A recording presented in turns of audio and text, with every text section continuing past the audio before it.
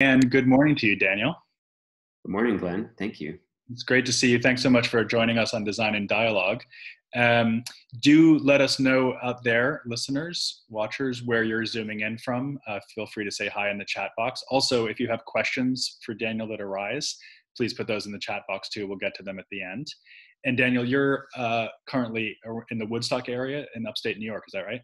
That's right, yes. Good. Nice and calm there, I hope. Absolutely. Great. So what's the last month been like for you as you've been contending with the continued turbulence that's swirling around us in this country? Yeah, we're finally back into the studio, obviously working with masks and socially distanced. The space is quite big in there, so we're actually able to be physically apart. But took a couple days break upstate before I really get back into it because we were off so long. I have a couple projects coming up later this fall, which are still in limbo, but we're going to continue working towards them. And I've, continued painting a lot. It was a sort of early, really what I studied in school was painting. And I hadn't really been doing it very frequently. In fact, the last time that I had paintings in an exhibition, we were looking back, it was 2012. So I'm thinking about including some of these new paintings that I've been making over quarantine in an exhibition early next year in New York. That's super interesting because I feel like a lot of people have been, of course, forced away from the normal complexity of their day-to-day output. And, sometimes you hear about it in a kind of vernacular sense, like sourdough bread or whatever, gardening, whatever people are doing. And I suppose painting might be one way of kind of retaining focus and trying to channel some of the energy in a more local sense. What it was for me is that a lot of the things I'm known for now are more sculptural, larger objects, things that require space and techniques that I just didn't have when I was younger. And so painting has always been this thing to go back to that is very inexpensive. It's very simple. You can do it almost anywhere. And it in some ways, it's kind of going back to the roots of what brought me to art in general. And in fact, it's really in most of the sculptural work that I create, I have assistants in the studio, right? So there are techniques that require multiple people working on things at a particular time. There are certain works which can't even physically be lifted by one person. But painting is the one thing that I continue to go back to. That's a kind of solitary, work in a way. And do you find it restorative in a way, emotionally, artistically? The material quality of it, of working with paint, I think is very different from sculpture because you really feel and see every aspect of it. The other thing about getting back into painting is I'm colorblind. So I spent early in my career, most of the works that I made were gouache on mylar paintings. And I liked the gouache. I had learned about it actually when I studied architecture in school. It was like kind of a rudimentary way of creating renderings. And one of the beautiful things about the gouache is just this very ultra matte surface that it can create. And I was never really able to find that with acrylic or any other medium on canvas. And so I worked for about a year with golden paints. Basically, they mixed me a custom paint that's created in these gradients of color. So even though I don't entirely see the color, they've mixed me a range of gradient. And then the bottles are all numbered, so I can just look at them as I'm going through the images. But they really managed to achieve this incredible, super highly pigmented paint that has a fully ultra matte, almost like velvet quality when it sits on the canvas. So just being able to get into that has been amazing these past few months. I understand you actually got a pair of glasses pretty recently that allowed you to see colors, if not in a way that a fully, a totally non-colorblind person would, certainly differently from how you had. So the type of color blindness that I have is very restrictive in two particular areas of the light spectrum. It doesn't mean that I don't see color at all. It means that in those ranges of the light spectrum, there is a vast reduction in variation. So you might see hundreds or even millions of variations of color, and my palette is reduced. So what these glasses that I got do is they artificially refract the light in those particular spectrums, Mhm. which give you a I talked a lot to my ophthalmologist about this, and she thinks the whole thing is like BS. It's really fooling my eye into seeing variation. But her position is that it doesn't actually that I'm not actually still seeing it the way that you might. Mm. But it was fun nonetheless, and I wore them for a number of months, and then sort of got tired of seeing this too colorful world. Yeah, yeah, yeah. Well, it might be something we bear in mind as we look through the images now, just because, of course, you are very well known for this very strong monochrome aesthetic that's sometimes punctuated with very strong color. So it's just interesting to know that about you when looking at the work. Mm. But also, I don't know what you would think of this, but I'm quite struck by the metaphorical implications of that story you just told, because it raises these questions of mediation. Obviously, we're talking right now through a screen. So that is another kind of filter that we're always processing art through these days. Objectivity for sure, because it's like once I started really delving into this idea of color perception, um, it's not scientifically proven that we all see the same color. It's just that we agree that certain things are the same, right? So there's a very interesting idea around what is the truth in visual quality of something. Yeah. So it's like a fundamental example of the relativism of perception, which of course is one of the great themes of your work. So Mm, mm. yeah. Well, let's go ahead and look at some images because we have a lot to look at. I guess, Daniel, it would be fair to say that you first became truly well known for this series called Fictional Archaeology, um, which includes these, I would call them commodities of particular resonance to you that seem to have become dislodged in time and could perhaps be read as the discoveries of a future archaeologist. Our conversation is really focused on design, and I know there's a million ways of thinking about this body of work, but I guess I wanted to ask you to comment on it in relation to the commodity form and to the design object, and why that became such a central motif for you. Yeah, I mean, this whole series came out of an experience in Easter Island, which is a South Pacific island, where there is still dispute among archaeologists about the origin of the famous Moai statues, these massive heads that are on the island. And after I returned from there, I just started thinking about the way that we think about history and archaeology, which is very definitive, right? We look at Egyptian or Greek or Roman, and we accept the kind of narrative there. But inherently, it's impossible to know exactly what happened. So I started to think about the kind of malleability of archaeology. And certainly, archaeology, as we imagine it, is only of the past. But what if I could imagine a kind of archaeology of the future and sort of project these contemporary objects into a distant future? You know, obviously, everything that we see around us, all the objects that we touch, the buildings that we live in and house, one day will all become these kind of archaeological relics. So how should I do that? And I really wanted these objects to have a material quality that would speak to their meaning in a way. So rather than taking this radio, for instance, and kind of painting it to look old like a trompe l'oeil, it was remade in a geological material. So in this case, volcanic ash, crystal, things that we have a almost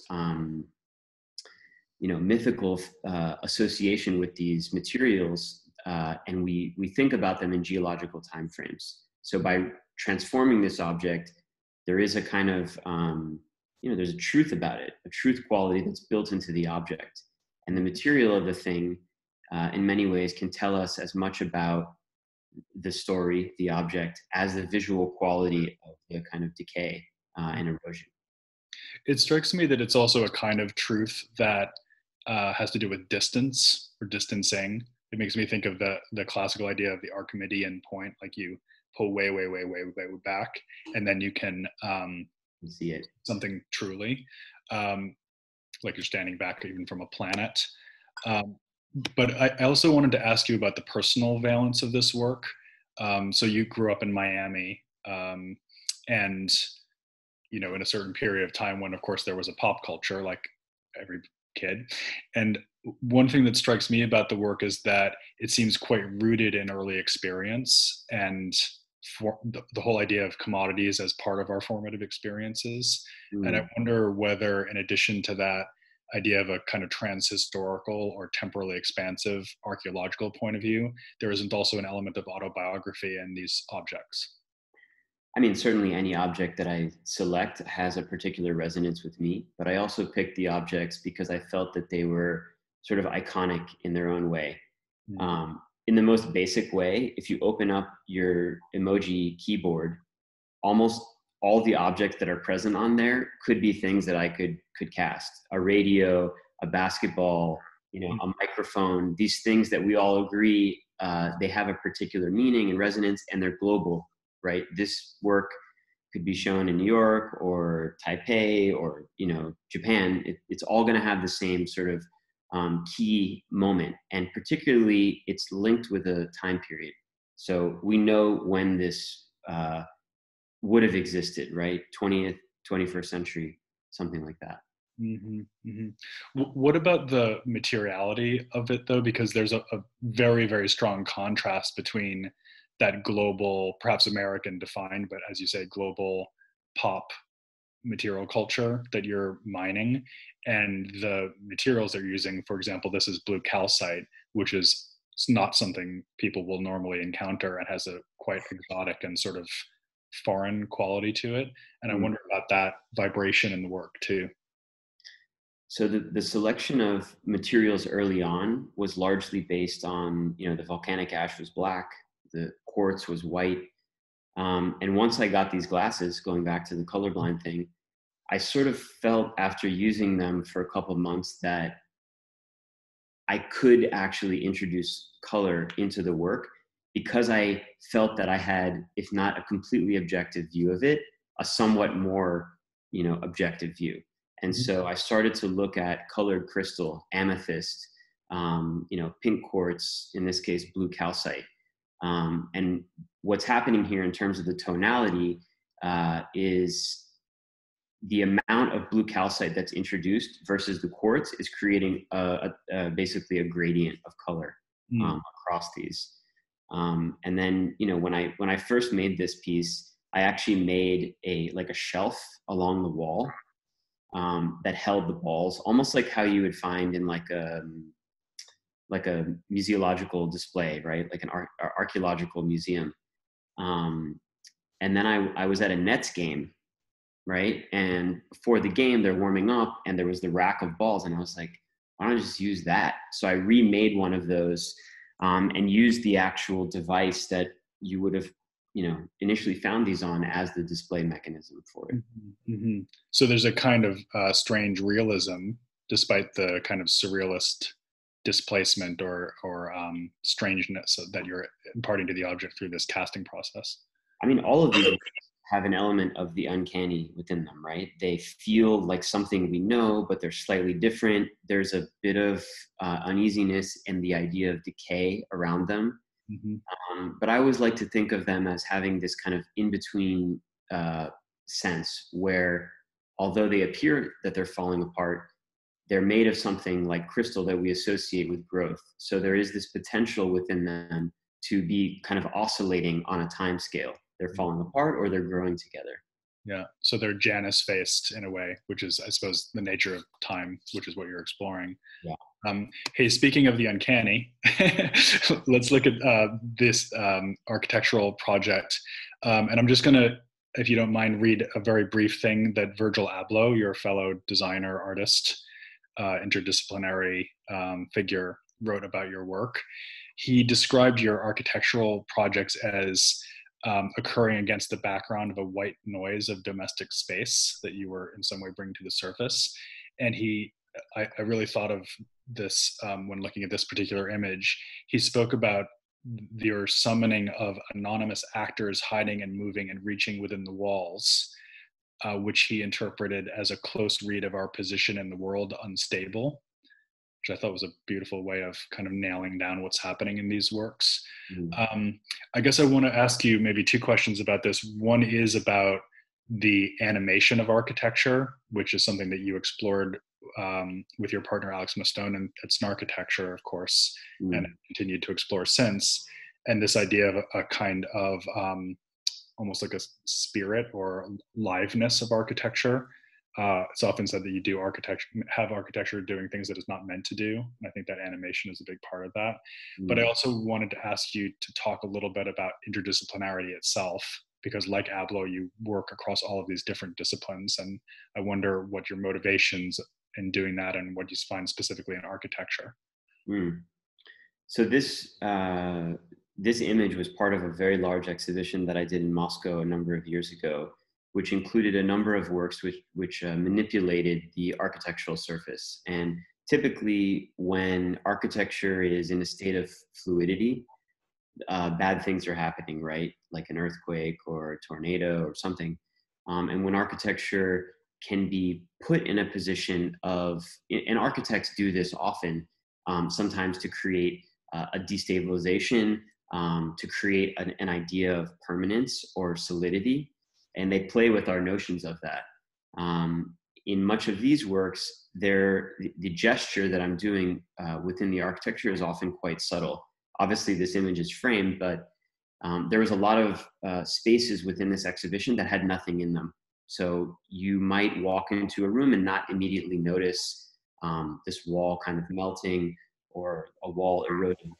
And I mean, a lot's been written in relation to this experience that I had as a child of this hurricane in Miami that completely destroyed my childhood home, which, you know, I didn't, looking back on it, I didn't find to be particularly traumatic.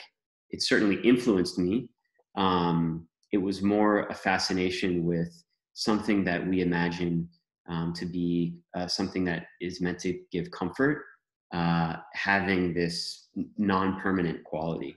And Mm-hmm. so a lot of the works that I've made manipulate the architectural surface in ways that are more subtle. They play with our idea of the solidity of it.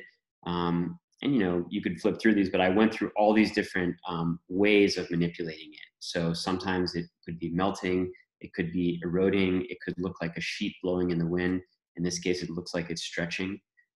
And even though these are sort of, you know, they can be frightening in a way, there's also a little bit of a comedic kind of lightness to them, you know, there's a playfulness to them. So they tread this line between, you know, and that's sort of where, you know, the best, I guess, horror cinema, right, operates, is in between this line of something that you know and that you don't know. Mm-hmm. Do you think also that there's a specifically digital quality to these projects? Not that they're rendered digitally necessarily, because there's obviously a lot of very bespoke handwork in realizing them, like your sculptures. Mm. If I were to suggest to you that they're the kinds of images that only somebody who had been saturated in the digital environment would invent, would you agree with that?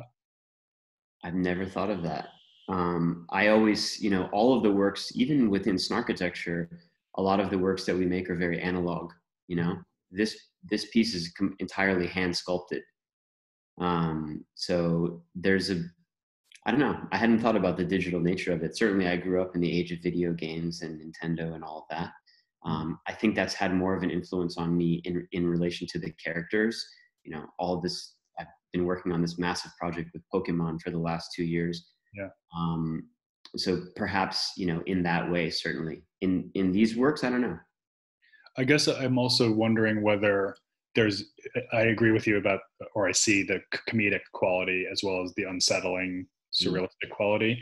I guess I also wonder whether there's at least an edge of critique here, in the sense that whether digital or not, architecture and architects often assign themselves the right to transform other people's environments in this very kind of dominating top-down way. very non-democratic in some respects. And I guess this morphing of space that you engage in, to me, it sort of raises the possibility of an objection to that whole set of behaviors, a kind of critique of architecture as it's normally practiced.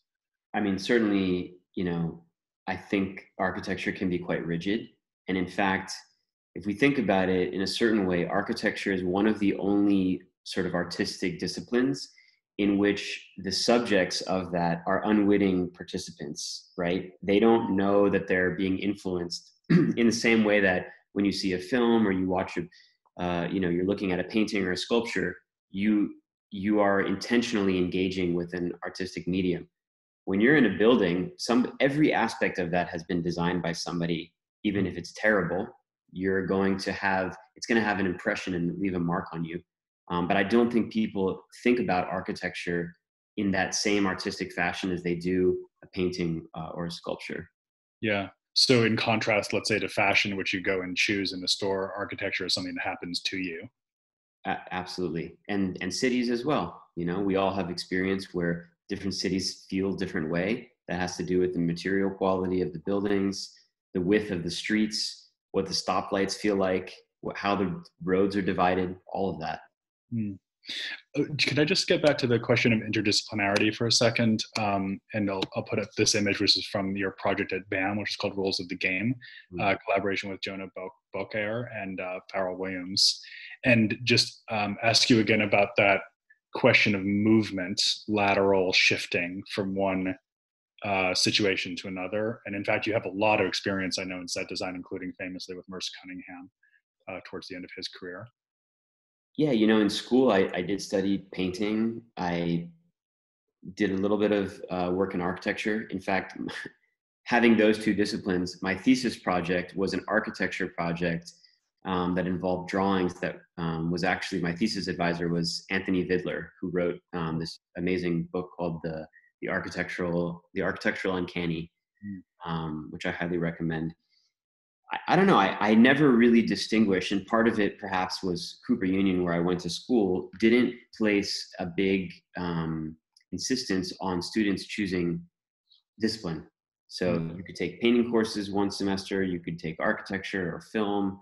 And so I think the idea of medium, less so as a kind of dogmatic focus and more as a vehicle towards a unified idea, was something more open to me. So following school, I worked in sculpture and painting and film. And in this case, when I was 24, I was invited to collaborate with Merce Cunningham.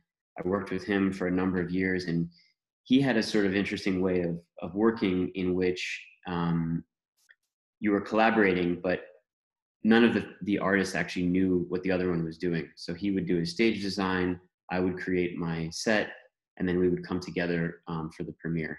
So all he asked was that I didn't put anything on the stage that would injure the dancers. That was his one caveat.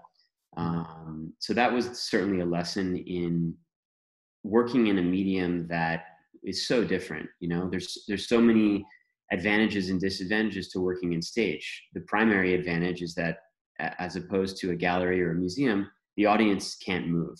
So there's all of these tricks that you can play about their fixed perspective, which I employed in a number of different scenographies that we did with him. This piece that we're looking at now is actually a work that I created with Jonah Beaucaire, who was a dancer in Merce's company, and after Merce died, went off on his own. This piece, it was the title of the work was Rules of the Game, and it was really about, for me, about our perception of time within a dance performance. Right, this work was, I think, almost 2 hours long, and within the course of the show, it was almost like something disintegrating and then being put back together. And in fact, the video or the image that you see behind are these massive terracotta works that I created, which we shot being smashed on a 7,000 frame per second camera. And so then slowly reassembled them and pulled them apart in all these different images. So it's really, again, that idea of the fluidity of materiality in the face of time and experiencing temporality as a medium. Yeah, stretching and pulling time, certainly something that Merce was very adamant about. And having, toured with him and seeing his company perform so many times, there were shows that I went to that were 3 hours long that felt like 10 hours. And there were shows that I went to that were 2 hours long that felt like 5 minutes. And he had this really incredible ability to change your perception of time within a performance, which was quite magical. I suppose the other thing that interdisciplinarity gives you is exposure to different audiences, and that must surely be a critical issue when it comes to the brand collaborations that you've done. You've already mentioned Pokemon, for example, but here we have a couple of images of your work with Dior, and it strikes me that another aspect of that maybe Duchampian avant-garde tradition that Merce Cunningham and John Cage is part of, that you mentioned the chance operations, like nobody knows what the collaborators are doing until opening night. But there's also a sense in which the found object or found movement is very crucial in that tradition.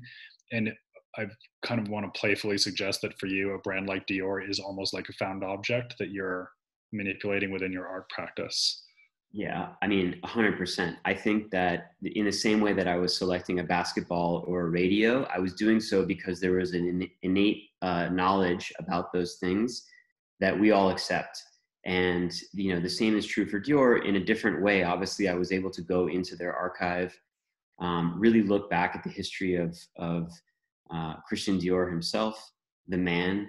I was unaware that his early career was actually as a gallerist. He had a gallery in Paris, which was actually a failure and led him then to fashion. But within the collaboration with Kim Jones on that, I really did focus on the kind of object quality of things that I found in his house in the south of France, where the telephone comes from.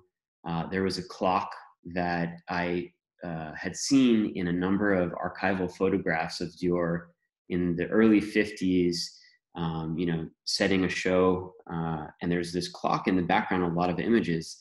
And I went to the atelier still exists, and the exact same clock is still there. So I thought this kind of resonant idea about time pulled that clock out and created this work as a kind of motif that runs throughout the whole show. Mm. And the compression of multiple time scales and instance in that object is particularly powerful, right? Because you have the archival image of the clock, the direct experience, and this future speculative scenario in which the clock is rediscovered. Yeah, absolutely. And, I think the other thing that is critical for me about working with a brand like Dior, as you said, is the expansion of audience. And I think, the art world can be quite insular, art world, design world, architecture world. And I sort of like this quality that in all of those spaces, I am thought of in some ways as an outsider, right? Or when I collaborate with a brand like Dior, it drastically expands that audience and actually brings them into the fold. I'm sure there's people watching today who haven't watched, another design dialogue that you guys have done, who came to this through my Instagram or finding my work from Dior or Pokemon. This way of sort of bringing this audience together by hijacking actually these other avenues to reach them. Yeah. I might even hazard the suggestion that that's the most politically powerful thing that any of us can do right now, because we're separated into these tribes and these kind of channels of conversation. So that kind of, we actually just had an interview with Iris Van Herpen on Friday, and she was saying much the same thing, that it was the movement for her between spaces of fashion, architecture, choreography, science that provided her the kind of leverage to produce the new and produce those conversations that are so important. Yeah, because they can become quite insular, right? Conversations are happening within them. And, when I worked with Merce, I found the dance world, when I looked back at the origins of Merce's practice at, Black Mountain College with John Cage and Rauschenberg, that felt like a much more integrated artistic world where design and fashion and, a lot of that came out of the Bauhaus, but it feels like it's, at least when I was in school, that wasn't the case, right? I didn't see a lot of that overlap. And I think that a lot of, artists of my generation have made a sort of goal of reintegrating some of these things. Mm. I love the idea that there's a 21st century Black Mountain College, but it's globally distributed, and it's Yeah, something it's often. Instagram. Instagram is the 21st century Black Mountain.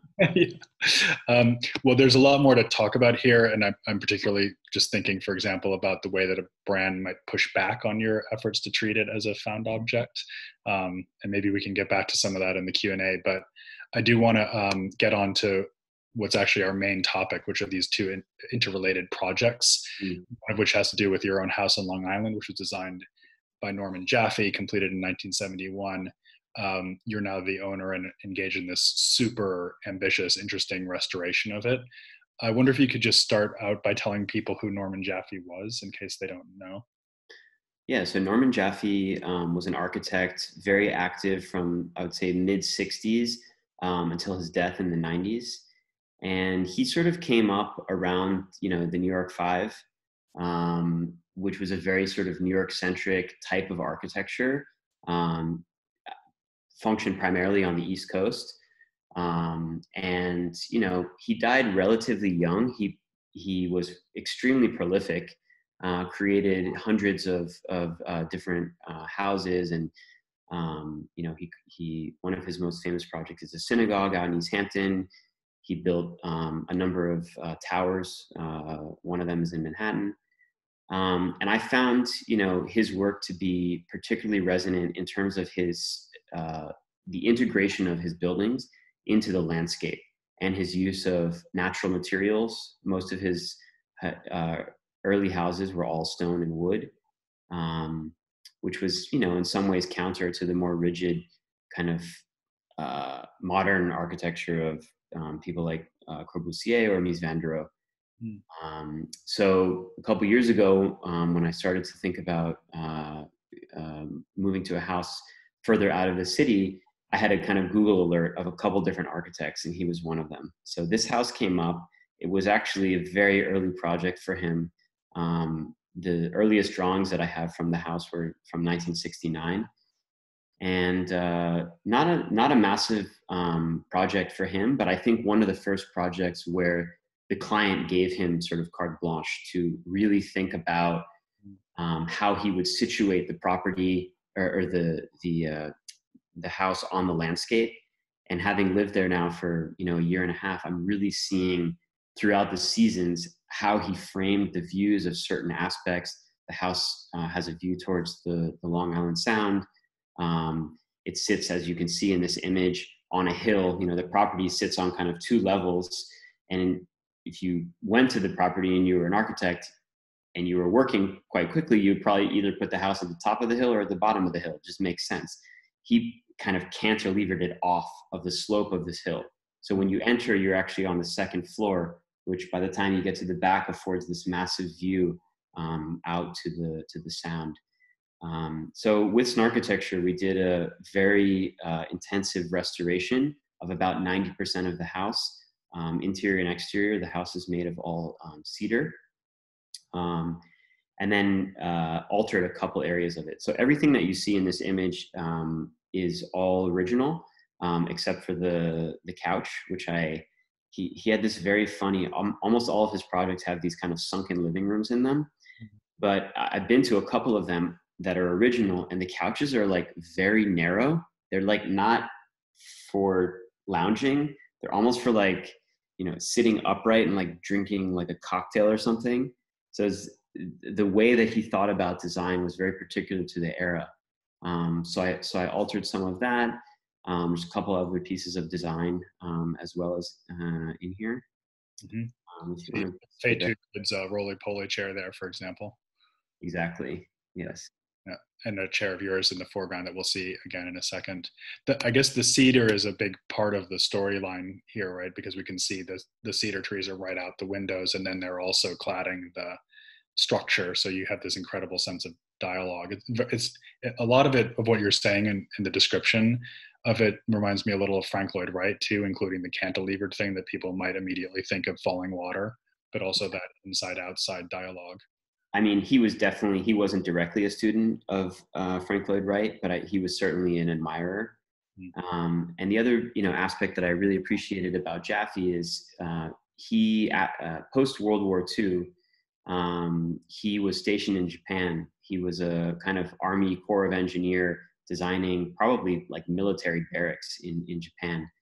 And so a lot of his early houses have this kind of Japanese influence on them. And you can see it in the simplicity of materials, in the way that he used, there's images, archival images that I have of him placing rocks on the exterior of the house just to frame the view. And so the back portion of um, the house was originally designed for a family, and it was a bit period in certain respects. Like the bedrooms were quite small, so we took out one bedroom and actually expanded the kind of master area to have an office. Expanded the bathroom, so the whole back of it was sort of using his aesthetic but blending it with this kind of Japanese environment. My wife is Japanese, so she grew up in this kind of this experience. So the floor has tatami. There's a very traditional shoji screen in there, which we actually had the materials shipped from Japan, and found a master craftsman in New York who created that for us. The rest of it is all snarkitecture, sort of interpreting these kind of blended universes in there. Just design geek alert. Is that a Charlotte Perriand bamboo chaise with the bit Japanese connection in the foreground? It is, and the name of that chair is the Tokyo Chase Lounge. Yeah, yeah. So she also spent a lot of time in Japan, as we know, and was heavily influenced by the use of bamboo in Japan. And that chair, if you've ever sat on one of them, it's all the natural flex in the bamboo that creates the cushion of it. Such an incredible design. And it also, the bottom portion of the chair has this like tripod. Actually, it's like a four pod. And the top portion of the chair is actually rearrangeable, so you can slide it back and move it. But it's perfectly balanced wherever you place it. Mm. Yeah. I just love the attention that you're bringing to the objects in the space. And of course, that has to do with your own objects, but the objects that you're bringing in as well. Mm. And there does seem to me to be a really strong relationship between the kind of omnivorousness of your art practice, where an R2D2 or a camera or a radio can come in and be kind of claimed as an object of yours, and then the space that you're living in, where you might have an Ettore Satsas Tahiti lamp on a desk that you've designed, and then you have Norman Jaffe's house. So there's this kind of synthetic vision that I find quite hard to describe, but also extremely recognizable and consistent with the rest of what you're doing. Mm. I mean, just a lot of things that I like, try to bring into the house. So there's the Sorayama book back there. The big oversized camera that's sitting on the back of that desk there is by this artist from Ghana named Pajo, who's famous for creating these massive like coffins, which are traditional there. So yeah, I spent a lot of time, thinking about the office. Ironically, when I designed that office, I imagined that I would almost never work there because of the studio. But during quarantine, I made like 6 paintings tacked to the wall in that room there. Mm. So it really did become this useful space. And the bathroom, over the last 10 years, I've spent a lot of time in hotels, obviously traveling for different things. And I've really refined down the perfect space for a bathroom. So the right side of that is I designed specifically for my wife. There's all of these recessed areas for tucking things away, and it's like the house is as much like a boat as you could imagine, where every area of it has a particular function. So it's really tuned and efficient spatially in that sense. And Yeah. it's not a huge house, right? It's like 2,200 square feet, something like that. Yeah, not huge. Yeah. I do want to mention, in case viewers are interested, that Pajo actually has a show on at the High Museum in Atlanta right now, or at least very recently did. So if you want to check out his coffin scaled work, they're incredible to look at. Can I just ask you one last question about this theme? And here we see another really strong Japanese reference, this raked stone garden. I wanted to ask you about the word sensibility, because that's a word that gets thrown around a lot. I'm not sure about in relation to your work, but I feel like in the design space, people's sensibility gets described, and it's almost like a way of a critic throwing up their hands and saying, well, I don't know what's going on here, so I'm just going to describe it as a kind of loose aesthetic. Mm. And I feel like in your case, there's such a strong sense of an aesthetic universe that you're enfolding these various projects into. And I wonder what your thoughts are about maybe where that comes from, how it works. But if you take a step back from everything that you're doing and view it as a totality that's bound together by aesthetics, maybe, how do you think that works? Maybe it's too vague of a question, but I hope you see what I'm getting at. Yeah, there's this, going back to Japan for a second in relation to this, because I've spent so much time there and learned so much from their care about objects and things. There's a term there which is often used in relation to hospitality, which is called omotenashi. And the literal translation of that is like hospitality. Like when you go to a hotel, the way that they treat you, um, but it's actually, it extends to every aspect of life. So it's the way that you bow. It's the way when they hand you something with two hands. It's for a couple of reasons. One is to create more value for the thing that they're handing you, but the other reason is that so it wouldn't drop and create an awkward situation. And this idea of motonashi, I think, is translated to a lot of the things that I collect and look at, the way that I want my spaces to function, which is that there is a care and a consideration of every aspect of it. Um, Mm. so, and in some ways, they're always a working project. You know, like this house is not, for me, it's not done. The next part of it is the landscape.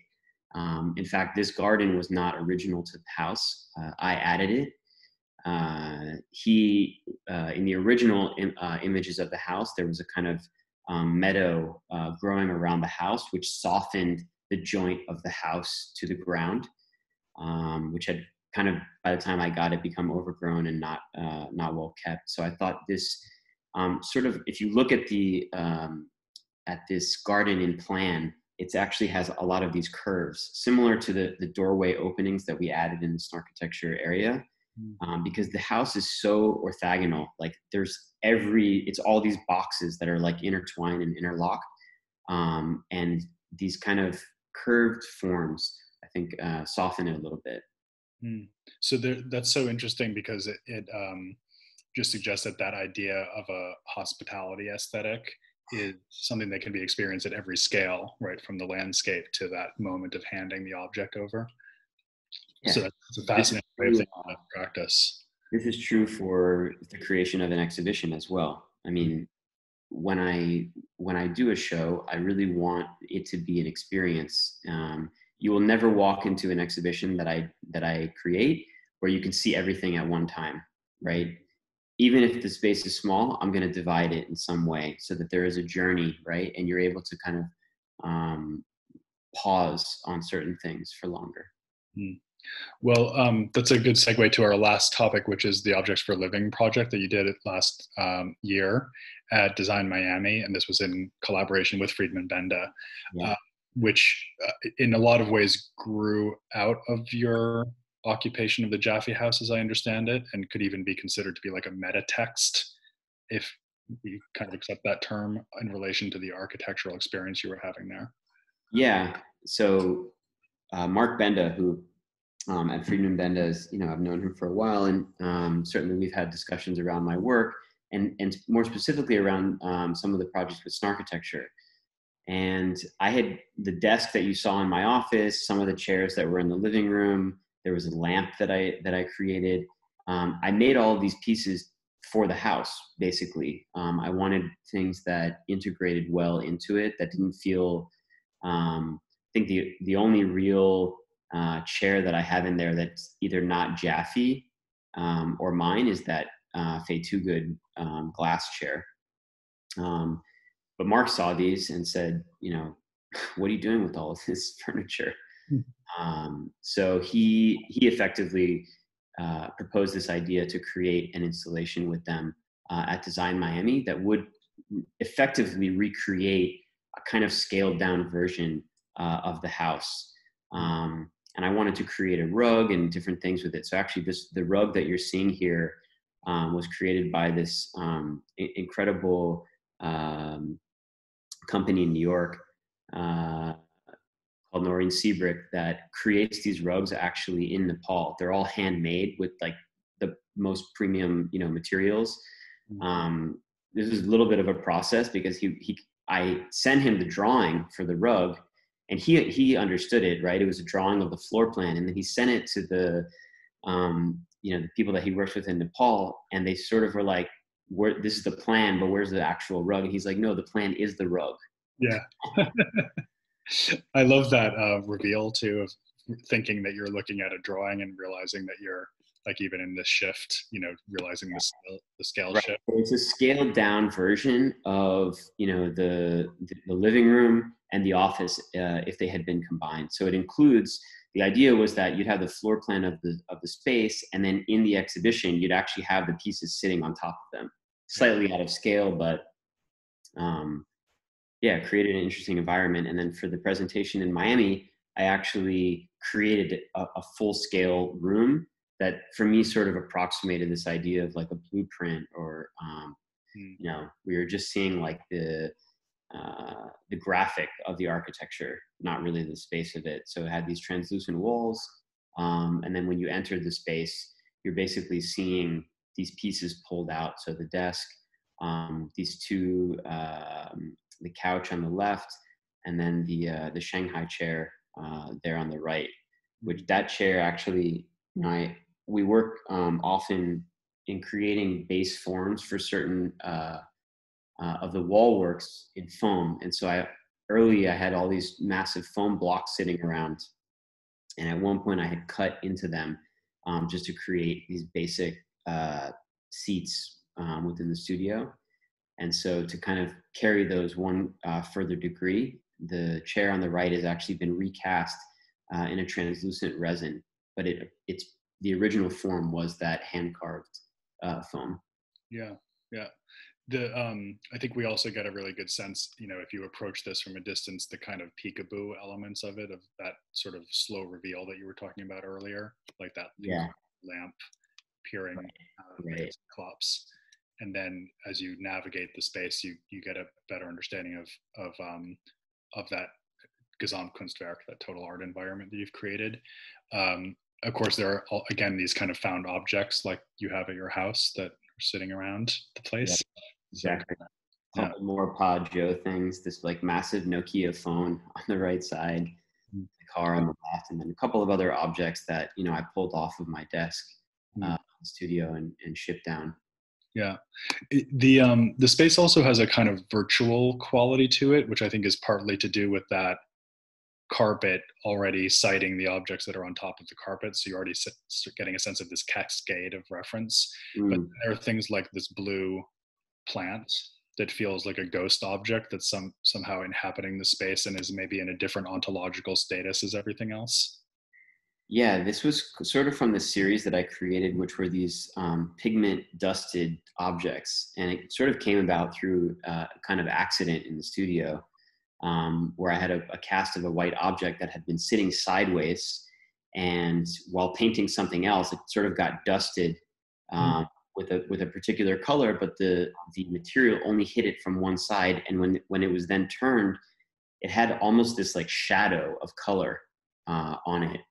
And so I then employed that for a number of different works. This piece is actually a cast bronze plant that's been painted white and then turned sideways and then dusted with this brilliant blue pigment. Those happy accidents of the studio are so amazing, right? It's like the famous story about Kandinsky supposedly seeing one of his own paintings upside down and realizing he could do abstraction. So right. You see the image in it. Absolutely. Yeah. Let's talk a little bit about the actual furniture itself too. You've made obviously the seating furniture in the space, the shelving units that are in the back, and then the Shanghai chair that you already mentioned, and that amazing lamp. And I have a few shots of the pieces themselves that we can just flick through here. When you set to the task of designing furniture, what was in your mind, and how much of it had to do with design history? How much of it had to do with sculpture? What was your approach to the whole discipline?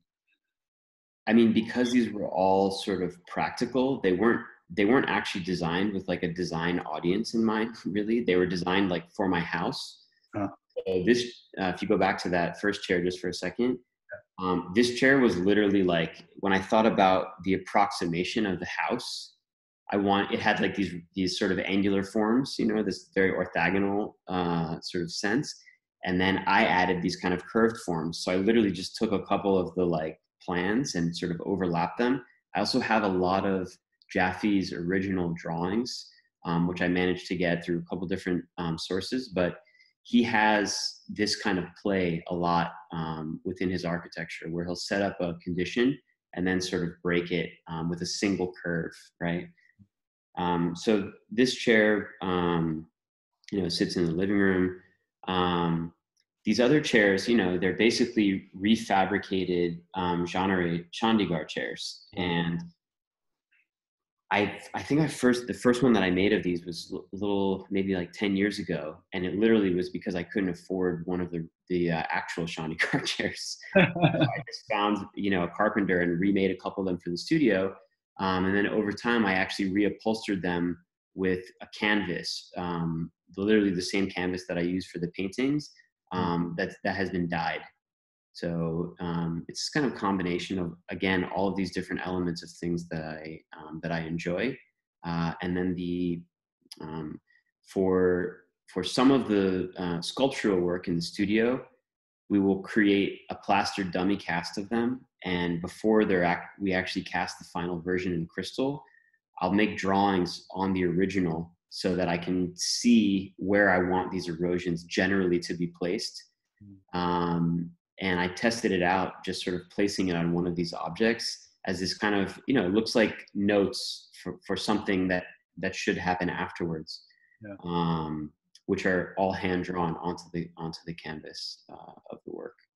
Yeah, it's really compelling as a motif because it implies that maybe it's an instruction that could be interpreted in some Dadaist way, so it's like it opens up the furniture form to some other set of possibilities. Yeah. I also think a lot about Noguchi when looking at this furniture. I don't know whether he was in your mind, but he's such a kind of template of an interdisciplinary practitioner. Yeah, I mean, somewhere in the back of my mind, it's like Noguchi and the Memphis universe and like a 1980s mall. It's like up into my mind that has birthed these forms. So here's the Jaffe desk and the Shanghai chairs that you were mentioning earlier, these cast resin pieces, Right. which maybe more obviously relate to that deconstructivist aesthetic that you pursue in so much of the sculpture. Yeah, the interesting things about both of these actually is that I highly encouraged people when these were shown to actually sit in them because they are extremely comfortable in that I literally sat in them, carved them, sat back in them, carved them. So the ergonomics of them is actually perfect for cradle. The position of the arm sitting on the top there. This is like a chair, like in the studio, if you're working on something for a long time and you sort of want to sit back for a couple minutes and actually just look at it. Has these high arms on it, but extremely comfortable, rigid, but yeah. I love that it's like a slow motion Gaetano Pesce. Really interesting lamp with this NASA brand across the top of it. Yeah, so these, been spending a lot of time out of my house and finding a lot of sea glass on the beach. And some of it has partial fragments of text and things like that. About 5 years ago, I worked on a pretty intensive project with NASA Jet Propulsion Laboratory, which is out in Pasadena. So the name of this lamp is actually Pasadena lamp. And I had some materials that they had given me at that time, which were components of not real objects, but components of spacecraft that had these imprints or insignias on them. And so I sort of combined those two and imagined this like massive industrial grade NASA artifact that had been sort of washing around in the ocean. So when you see this actually in detail, it looks like a giant piece of sea glass that's been sort of eroded and decayed on the surface. Parts of it are chipped. It has the original Pasadena address on it, which is almost completely obfuscated by the decay. Mm. We literally made this. I 3D scanned a rock that I had found on the beach, milled that out of foam, created a mold, and then cast it in resin. And then the final version of it, I literally just dumped bags of rocks on it until it just disintegrated and started chipping. And that was like the final, the final piece. Amazing. So we see there again the idea of a fictional narrative that overlays on top of the real narrative of the production of the object. Yeah. And I just want to finish with this image. I mean, the shelf is amazing in its own right, but I wanted to just ask you this last question, which is about the approved and signature move that we also see on some of the other furniture. And this idea of flirting with the idea of being a brand, but also a sort of studio manager or foreman of some kind of production process, and kind of what's going on in that idea of the signature, the sign off. You know, what's funny is where that came from is that typically in the studio, this is happening less so now, but when I was traveling a lot over the last number of years, oftentimes there will be a work that's getting prepared in the studio for casting. And when we cast the works, a number of people are involved in it, right? The mixing of material, it all has to happen at one time, but we can't physically see inside of the work because it's closed. And so I would create these drawings and then I would sign them approved so that if they cast when I was away, then they would know, okay, like he's signed off on it. It's fine for us to go ahead with it. And I can't remember, there's Mark or somebody saw it in the studio and they were like, oh, like it says approved on some of the furniture too. You should like leave it on there. And I thought, oh, it's kind of an interesting idea to have this thing. Like I've actually like reviewed this and looked at it. And they're all dated too. So all the furniture, you know, that has been created, it all has different dates on it. It's a date of completion of it effectively. Yeah. To me, it's like a little index of the real situation too. It's like this moment of like fixing it in time. Just the fact that you have this crazy whirlwind of temporality around it, all these different things virtually are interrelating.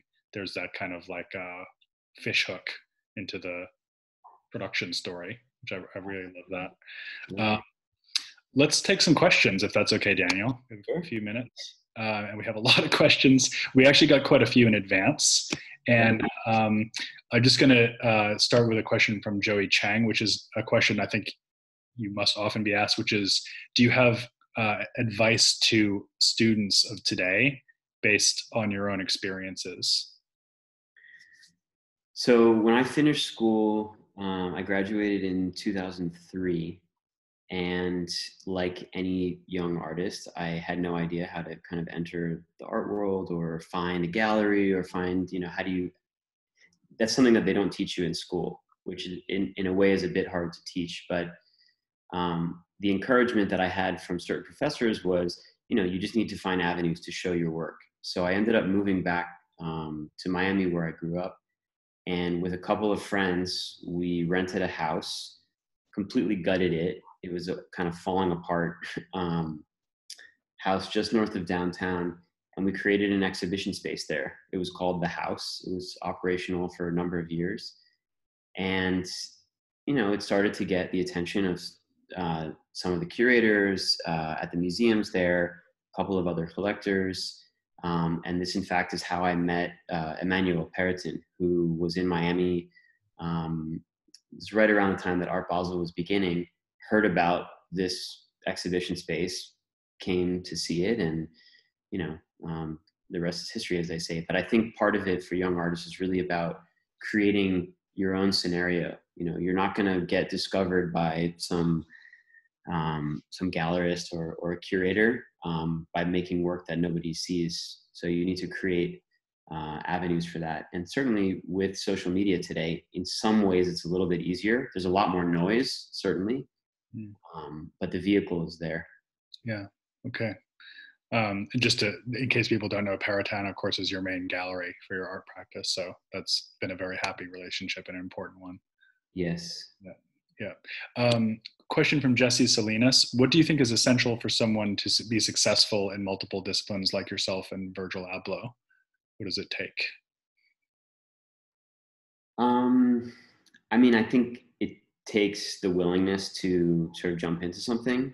You know, when Merce invited me to work on that first project with him, I had, yeah, I graduated about a year before. He was 60 years my senior, and this kind of legendary figure who had worked with, you know, Warhol and Rauschenberg and Jasper Johns. I mean, the most famous artist of the 20th century. And here he's inviting this 24-year-old to create a work for stage. I had never been on a stage before. I had, you know, obviously I'd never worked in it. I had never seen his company perform live. So it was really about studying that medium and trying to understand it. I made Merce actually, you know, he died 11 years ago. It was on the 26th, and I did a post about sort of the earliest pieces that I made with him. And the task that he gave me for the first work was to not only create the stage design, but the costumes and the lighting design as well. And I didn't really know how I should go about creating this kind of arc of the lighting. So in the post that I made the other day, there's this drawing at the end, which is literally like a time scale of the lighting. And it shows different elements of the stage at different moments. The piece was 45 minutes long, so there's 45 different squares. And I came to the lighting designer of the company with this drawing, and I was like, this is minute 1, minute 2. And he was like, what the hell is this? Like, how can I interpret that? But he certainly had never seen anything like that before. So, you know, I think I bring these other mediums in because I find them as a new vehicle, and that there's a potential in them to be useful.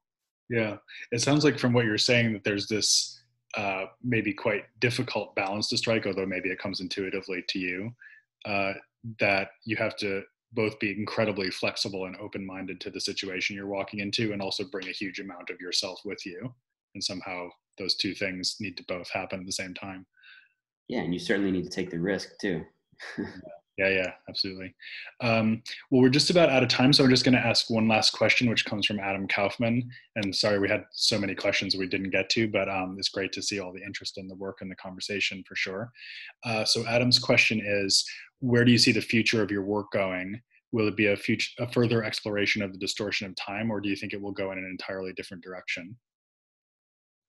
I think the idea of time has been present in my work from the very beginning. I mean, even the work that I did in stage design with Merce, but going back to some of my earliest drawings, which were these kind of natural scenarios, caverns and icebergs and things like that, that included elements of architecture within them. They played with perception of time because they never included people in them. So they could kind of float in time. They could be the past or the future. And I've been quite preoccupied with this idea about archaeology. I have a pretty major announcement coming up, I think either later this week or next week, with a encyclopedic archaeological museum, which has given me further access to their archive to explore. And, you know, it's really, I would say it's less about a fascination with these objects in particular, but more about our perception of time in general and how it can be used and played with through different medium. That's going to be an amazing thing to take on, an archaeological collection of that scale. Of course, it goes right to the heart of so much of what you're concerned with. Yeah, absolutely. Yeah. Well, I guess one good thing about being an artistic specialist in time is that it never gets old, right? So you won't run out of material. Yeah.